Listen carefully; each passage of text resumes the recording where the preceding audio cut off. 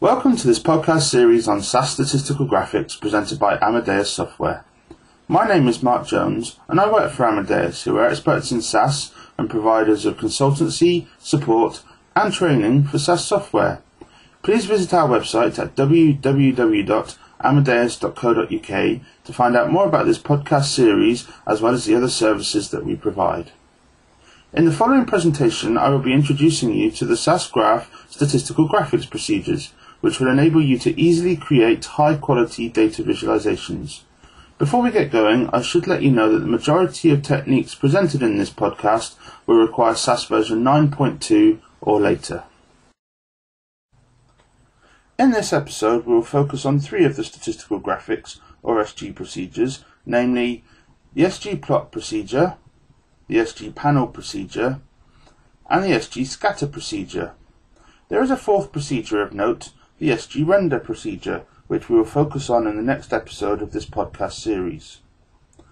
The SGPLOT procedure can be used to create a wide variety of plots, for example scatter plots and series plots, fit and confidence plots such as regression plots, and confidence ellipses.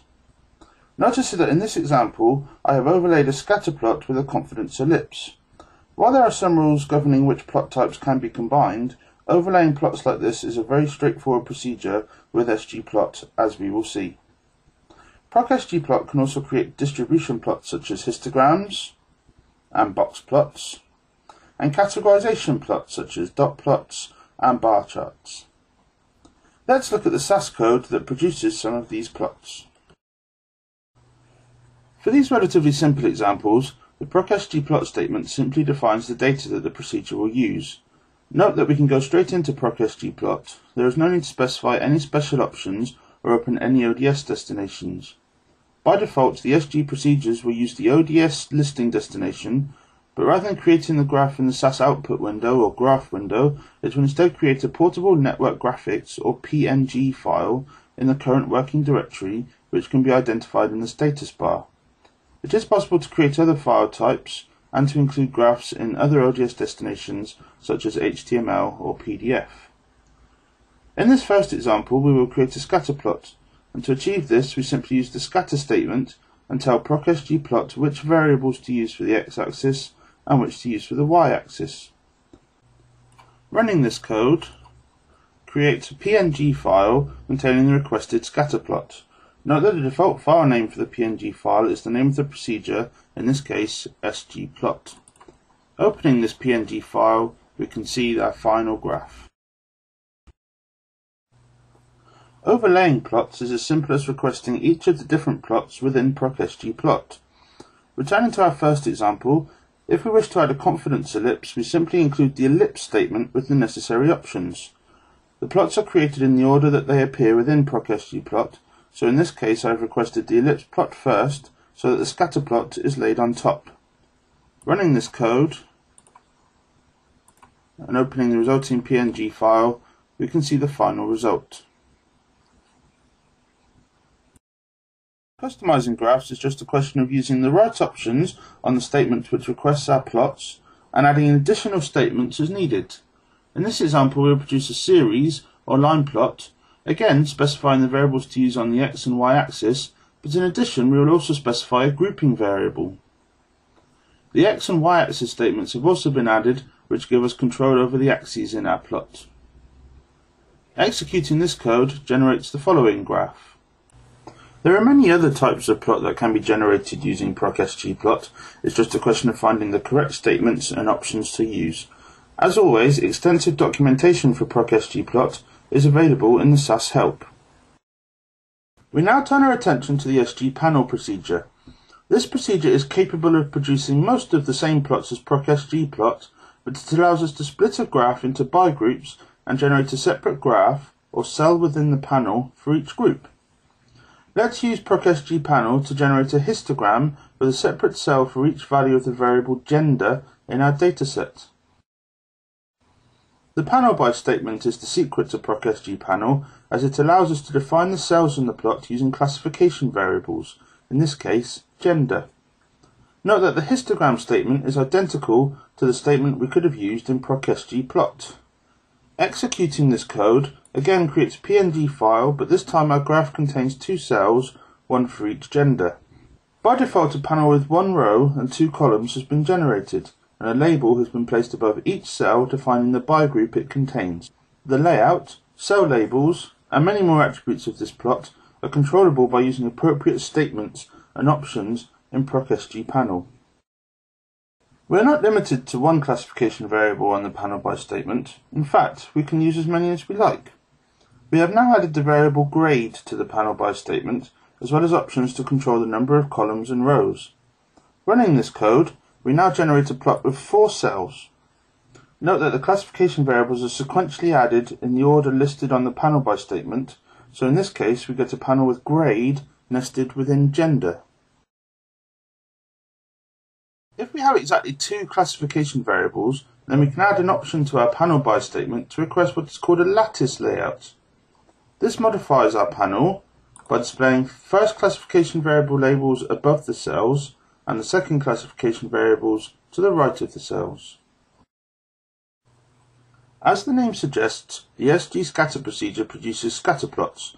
However, rather than limiting us to just 2 variables as in a traditional scatter plot, SGScatter allows us to create a panel of scatter plots comparing pairs of potentially any number of variables.